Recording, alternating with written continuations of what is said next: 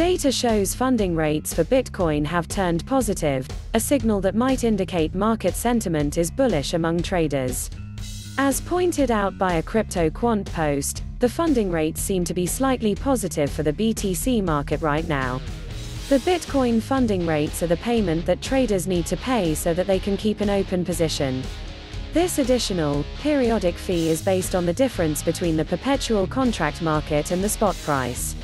These funding rates are used for perpetual futures contracts by all cryptocurrency derivatives exchanges. When the value is positive, longs have to pay a fee to the shorts. While when it's negative, the opposite stands true.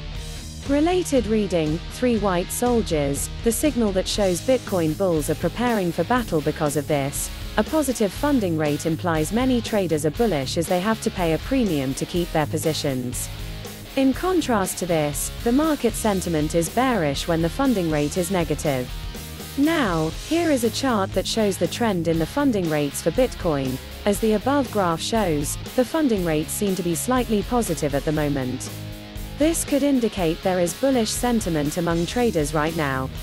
Another thing to notice in the chart is that the funding rates remained green in May when BTC was making new all-time highs, ATHs, but a negative spike occurred when the price went downhill. Besides the funding rates, the chart also has 2 other indicators, the derivatives exchange reserve and the spot exchanges reserve. Related reading, could the new China model be the reason the country banned Bitcoin mining? Both these values also seem to be heading downwards. This could be another bullish sign as it may mean investors want to HODL right now rather than sell. At the time of writing, Bitcoin's price is around $46,500, up almost 18% in the last 7 days. Monthly gains for the cryptocurrency stand at 40%.